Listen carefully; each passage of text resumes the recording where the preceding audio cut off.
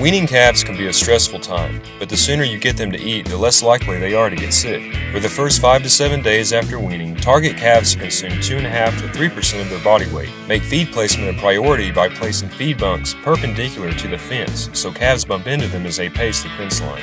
Manage and evaluate bunk space so each calf has about 6 to 8 inches of bunk space. Be sure to maintain proper water intake by having clean and accessible water.